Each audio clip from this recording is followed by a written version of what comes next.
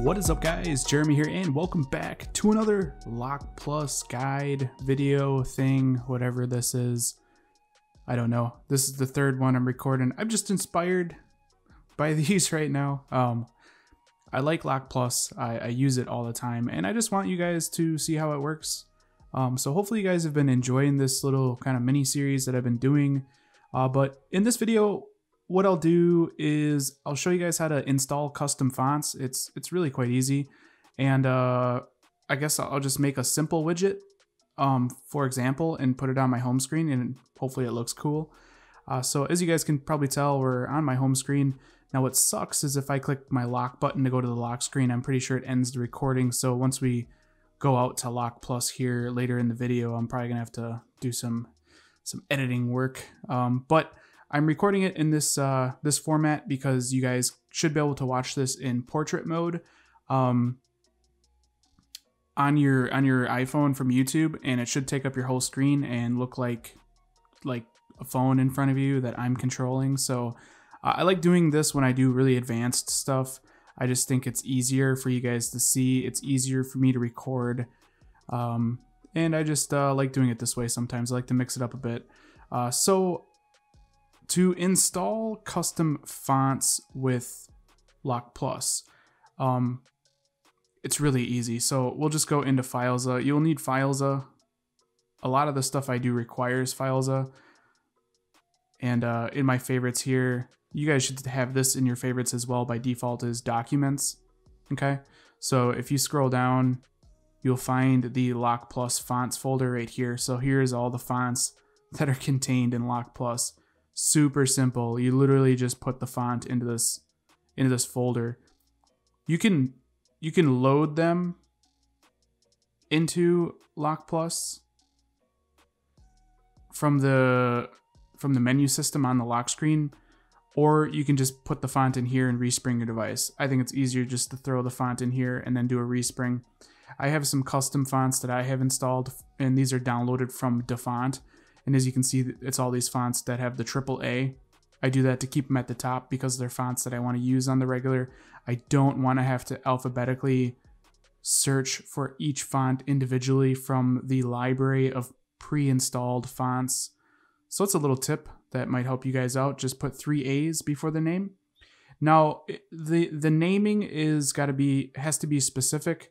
So you guys might struggle here, so I'm going to try to walk you through installing fonts. So if you guys already clicked out of the video, for those of you that did click out of the video, you're going to have a rough time. So big shout out to everyone that's still watching. So we're going to install a font. So I like to use the font. Why don't we just, I'm just right in the home page here. Let's just do this font, for example.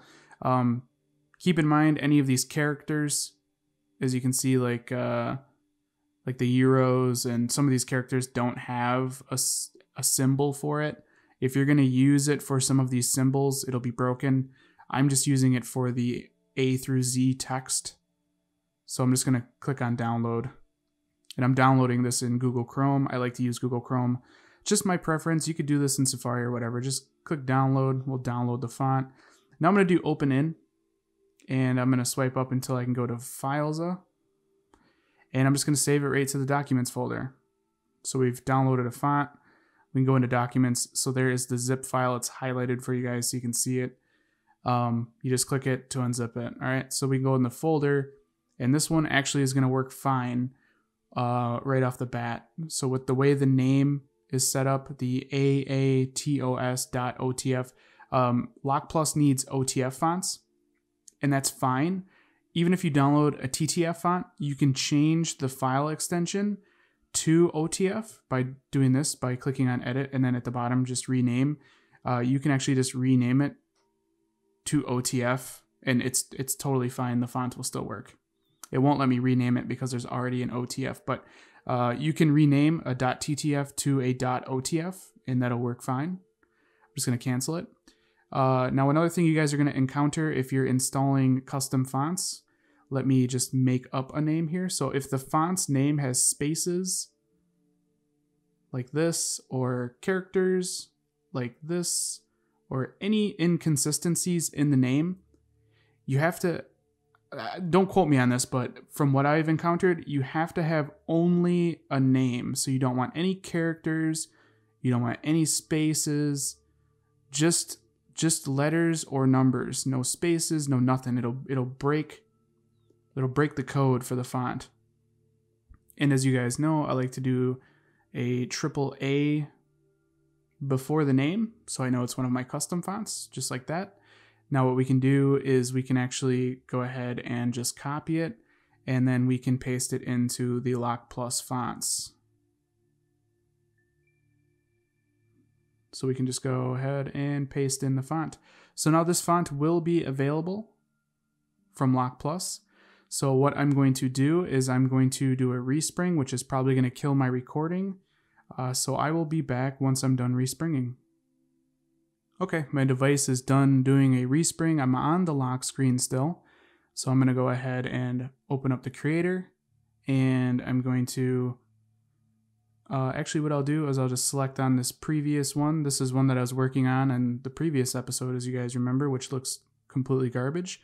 But if we go into fonts here, you can see there is the AAA ATOS. So here's the font I literally just showed you guys how to install, and as you can see, I applied it with LockPlus. And it's as easy as that. Now I'm actually going to make this into a simple widget for my home screen. So what I'm going to do is I'm actually going to clear my screen because that looks like trash. And we're going to go back in. I'm going to add an element. We're going to go to clock. We're going to go to day. We're going to go to Thursday. Close it. Select on it. I'm going to pull it up. Now I'm going to do this real quick so you guys can see kind of how I use this to customize. I'm not going to explain. I kind of explained more so in the second episode on how I like to do this. So you guys are just going to watch me make edits in real time, and how quickly I can do it since I've been doing it for so long. I didn't mean to adjust width, but we'll recenter that. Just wanted to make it a little bit taller.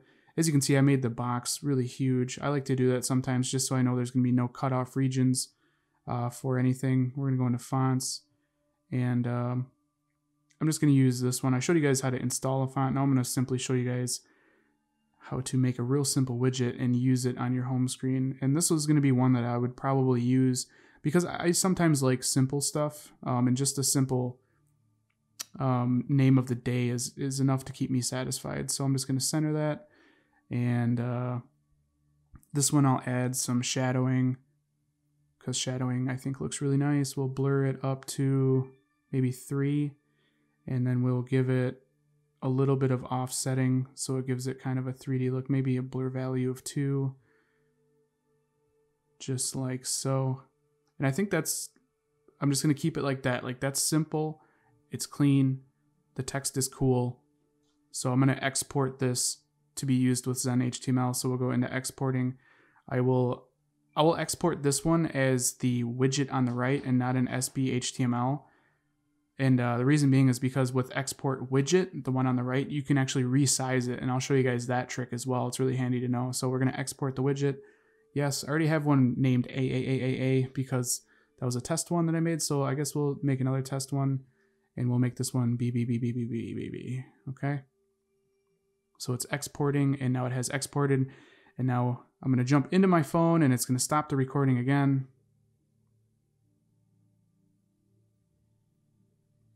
Maybe. Are we still recording? Did it let me actually change screens and continue recording? Looks like it has. Sweet. So I don't have to restart it. But we'll go into settings. We'll go to mods. We'll go to Zen HTML. We'll go to home screen, background widgets, add widget. And we're going to add the BBBBBB. There it is. And we'll position it down here because that'll look cool, right? Check on it. Let's take a look at it. That's pretty sweet. Let's go back into it. I'll show you guys how to adjust the size. So you have a scaling value here. The default size, at least the one that this one is at, is 1.0. If you want to make it bigger, you can make it like 1.3. Click done. It's not going to show the changes yet. Click on the check mark. Now go back into it and look at that. It's bigger. So you can make the widgets bigger or smaller with that. And this is pretty cool. Really simple. Just a simple day widget, but it looks neat.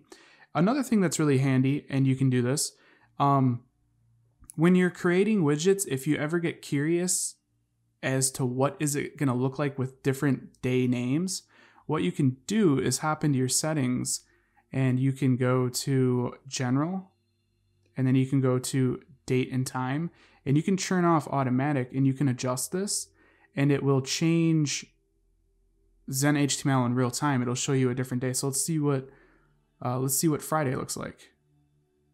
Maybe because I'm going back to the future, or yeah, there we go. So as you can see, it changed it to Friday. Let's see what Monday looks like. Sometimes you gotta jump around a little bit. There's Monday. Just takes it a second to load, but you can go through each day and you can see what it's gonna look like depending on what day. That way, if you have a very complex widget with sizing and stuff like that, you can see if it's gonna fit the widget properly. And as you guys can see, you can just go through and see what the different days look like. You can also, for weather, you can get another tweak from Cydia that like allows you to fake your location. And if you open a weather app that has radar and you see where it's raining, at least this is how I know you can test it, you can fake your location to a location that's raining. And if you guys are using weather widgets, you can actually display different weather conditions by faking your GPS location. I thought that was pretty cool when I figured that out, but I don't really use that too much. But I think that'll be it for this video, guys. This is how you're gonna install custom fonts with LockPlus. Also some other basic little tips and tricks here that I showed you guys. So hopefully you guys enjoyed this series. If you did, definitely throw me a thumbs up. That helps me out a lot here at the channel. And if you guys want to see more videos like this in the future, don't forget to click that subscribe button. This has been Jeremy, and I will catch you guys in the next one. Later.